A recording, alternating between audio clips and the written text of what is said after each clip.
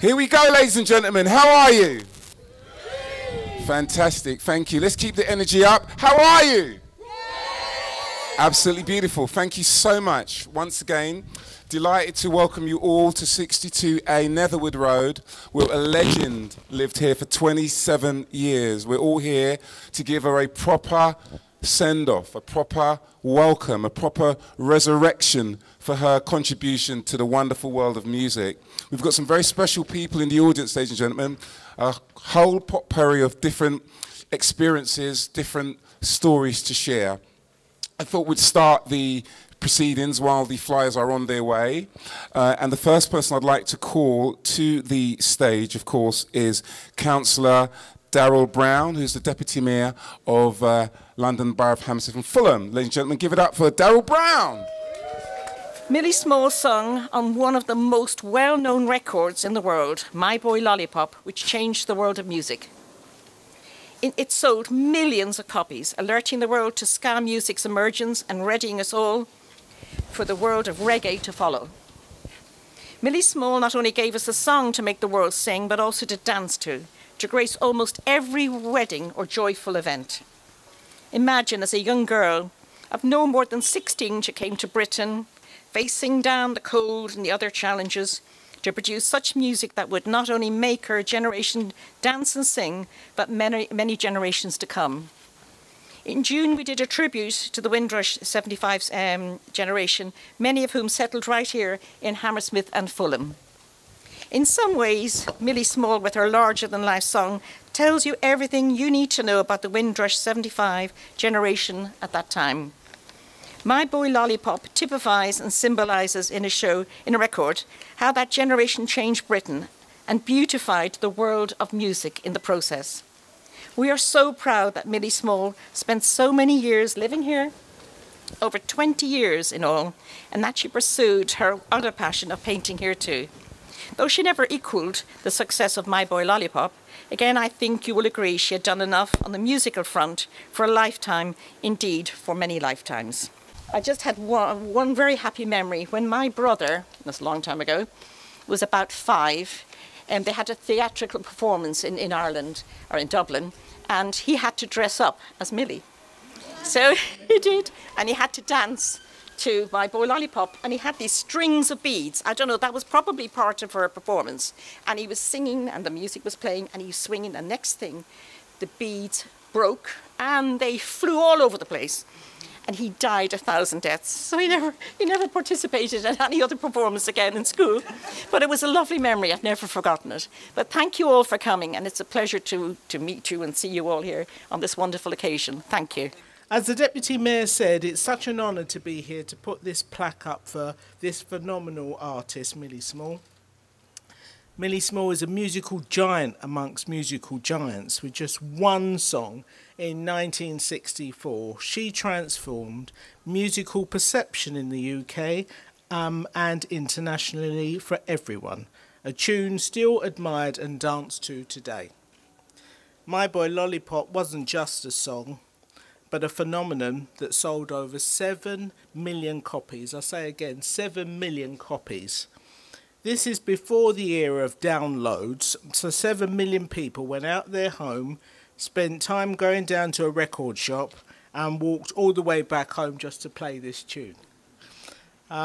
Few records had that time garnered much love, but Millie Small, with her distinctive voice and attitude, made people move in all senses.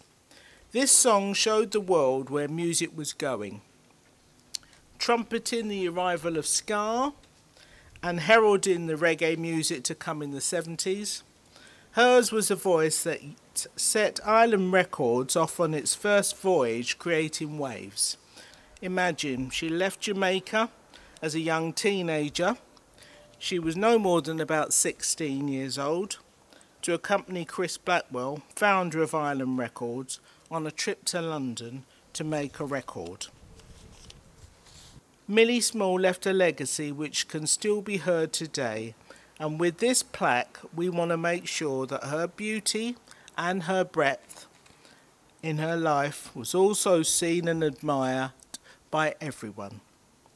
thank you for joining us, especially Millie's Small's family and friends who are here today. And please enjoy this tribute. Thank you. Ladies and gentlemen, I give you Millie's daughter, Jaylee Small. Thank you all for coming to my beautiful, bubbly scar legend of a mother, Millie Small's blue unveiling. Oh no, I got it wrong. Blue plaque unveiling here today. When my mother passed on the 5th of May 2020, I wanted her to always be remembered and her legacy to live on.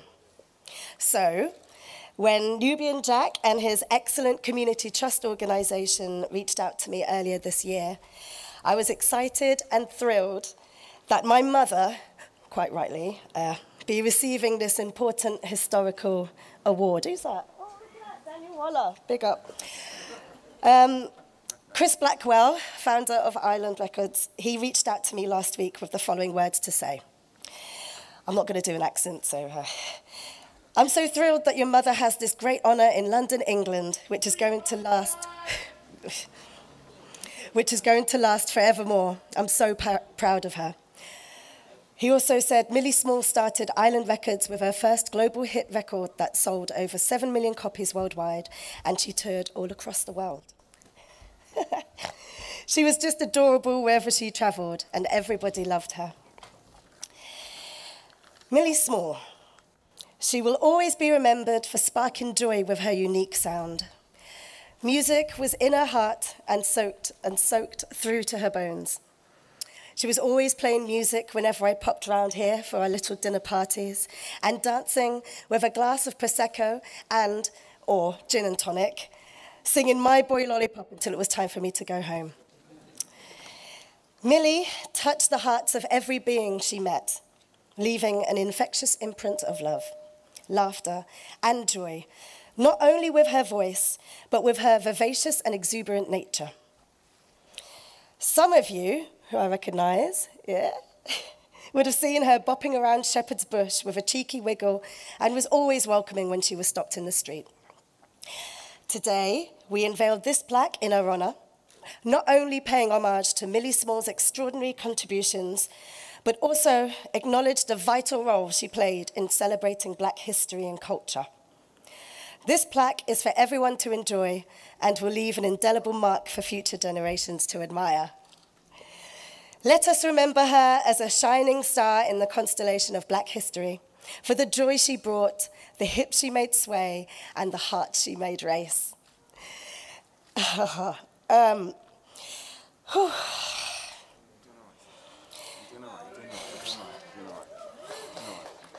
Yes!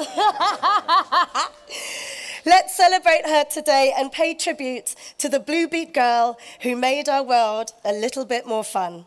So, in the words of Millie Small herself, what a beautiful day, bim! Bim. Let us raise our invisible glass to the sky and say, my boy Lolliipop. After 3, 1, 2, 3, my boy Lolliipop.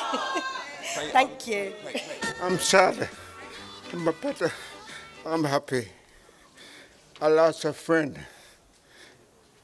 Chris Blackwell introduced me to Millie, and I wrote her first record release. My Boy Lolliipop changed our lives. Round of applause, ladies and gentlemen. Yeah. I've been in work ever since.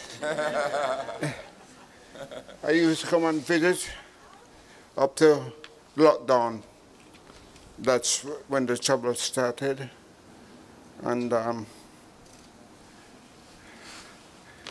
I really miss her. But she made a lot of people happy. And she made me happy too. Hail for Millie. Yeah, man. Good job, good job. Thank you, thank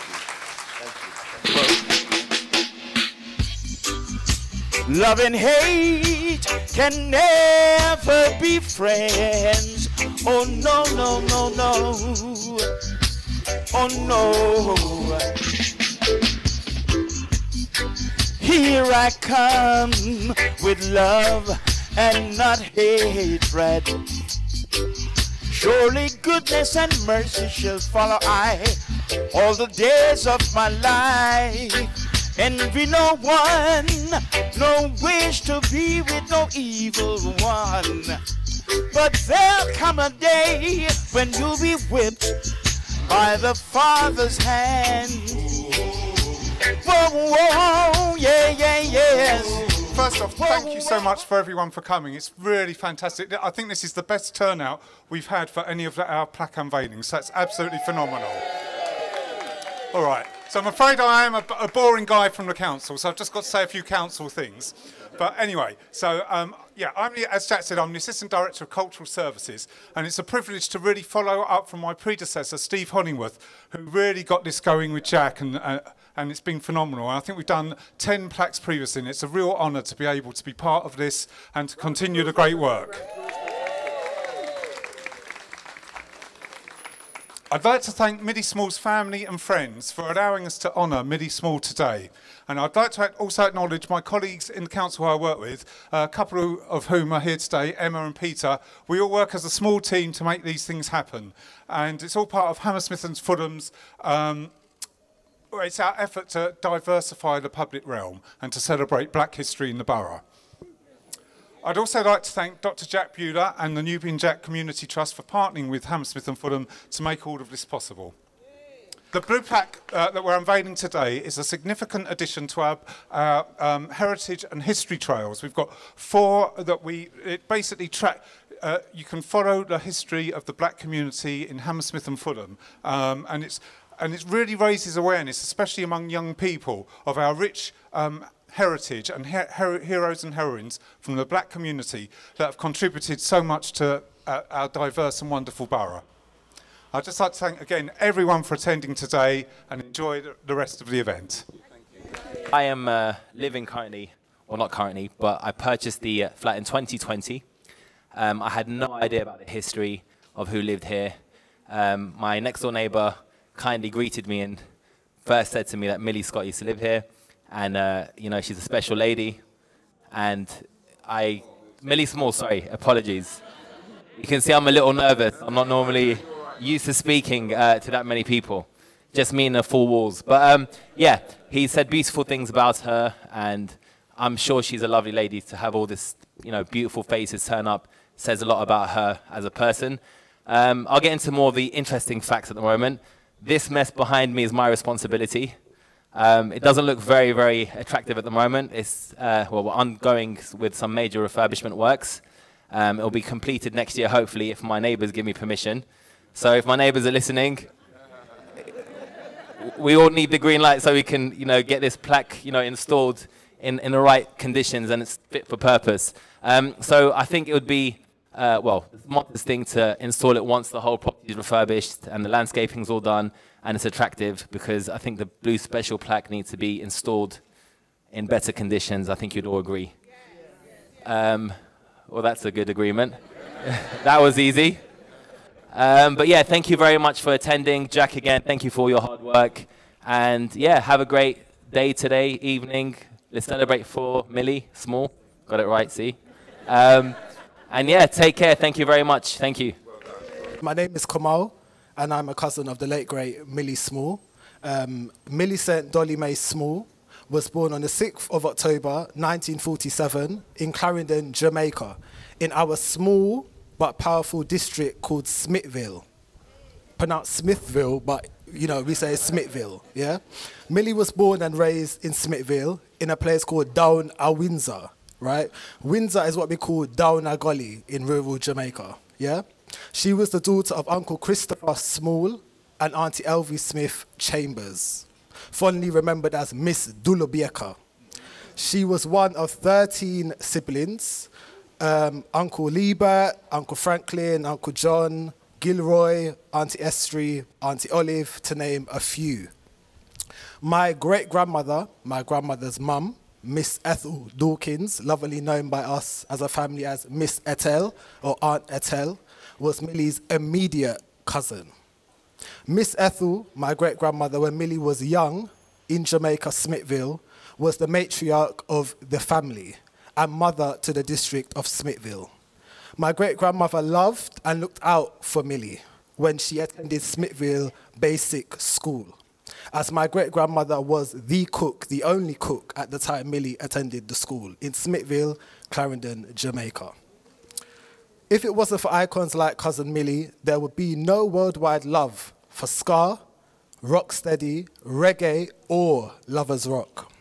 She was the head cornerstone, word to Bob Marley, the head and not the tail. She was the person,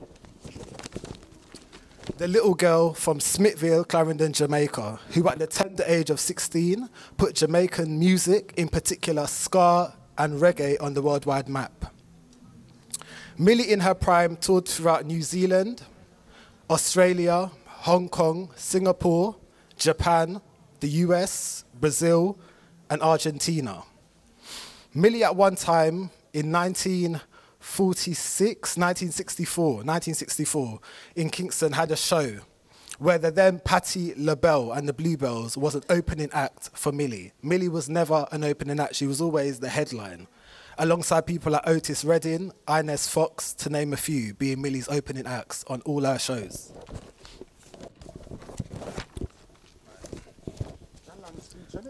It is.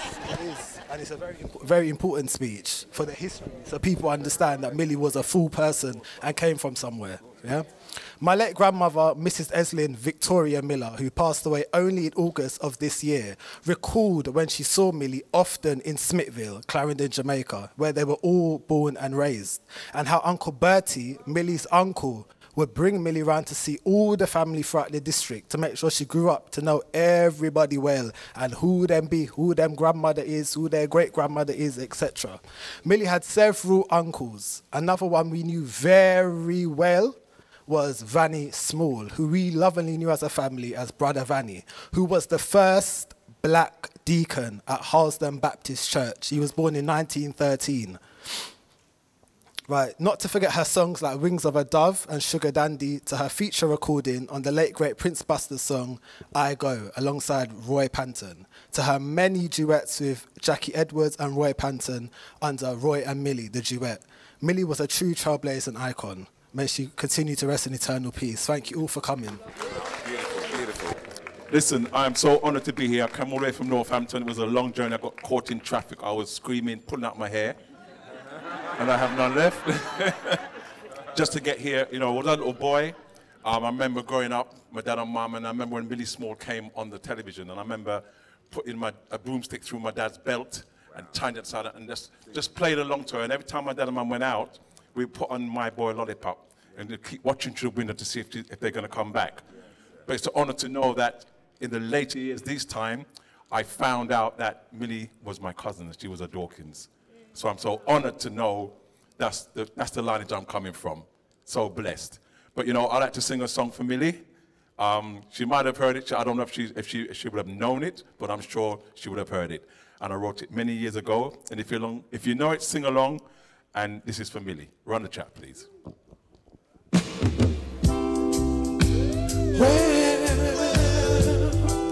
Well, my little girl,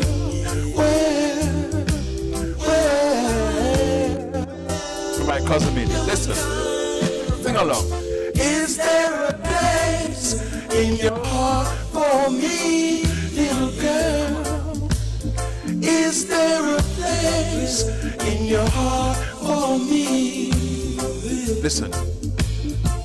Those fancy guys taking you places, pretty cars, only faces. Who are they? Who are they? Who are they? Who are they? So hey girl, Can't hear you. what you doing? Come on. Hey girl, what you doing? Hey girl, what you doing to me? What you doing to me? This is what I said to her. I hold my pillow. I hold my pillow so close.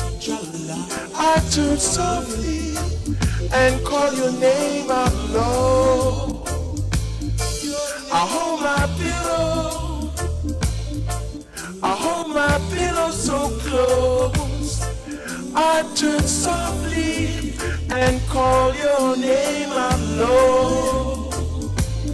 your name alone. Natural woman, natural woman, natural woman, you're mine.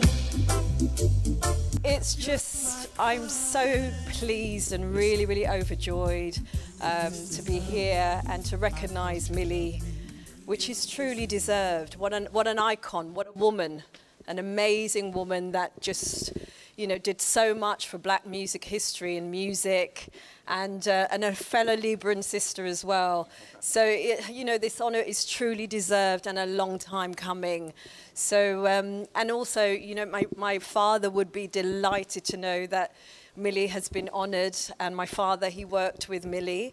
My father, as Jack said, had the first black recording studio in Britain, which was based in Kilburn, where Island Records had moved to. I'll just brief you quickly on that. And so they were all housed in the same building. And Millie, you know, the record was thought of at the time, so they laid the track. Here's Tony, who did a speech earlier. Tony Washington. Yeah, yes, the great Tony Washington. We found the key from my Lolliipop on her father's piano. Yes, yes, yes, he did. And some great work. But we're not here for that. We are here for the small family. We're here for Jaylee. You know, what a wonderful, wonderful young lady, and just a star in her own right. So I am so pleased, and just look at the outpouring love that I can see here for Millie, which is amazing. Give yourself a round of applause for coming, you know. Here's the moment, ladies and gentlemen. 5, 4, 3, 2, 1. Unveil that thing. Yeah. Ladies and gentlemen, ITV. Yeah. It says, my boy Lolliipop, recording artist Millie Small, lived here 1993 to 2020, actually. 2020, 27 years she lived here, ladies and gentlemen. And we are going to install the correct plaque, as Mr. Nasser alluded to, next week, ladies and gentlemen. Is it next week or the week after? Week after. And ladies and gentlemen, thank you, Jaylee. We have honoured your mother, an amazing sister. She's touched all of us, everyone, and more. Come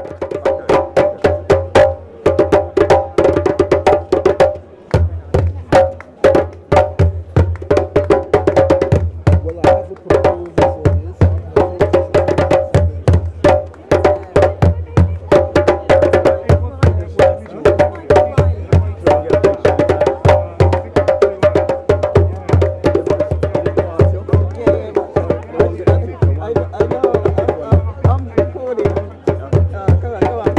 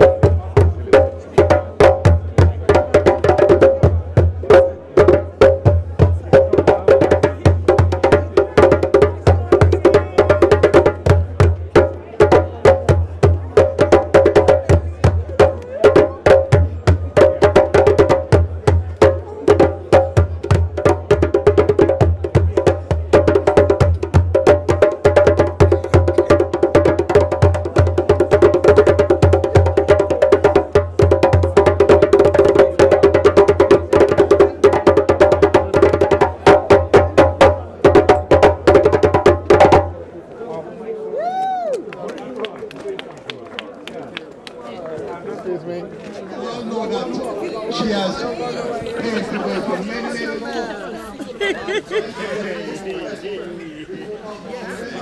Very, very pretty for the family. I think I may ask the neighbours' children just to have a quick drink. Then you can go back and you can go out to the family. music industry, any other industry. Thank you.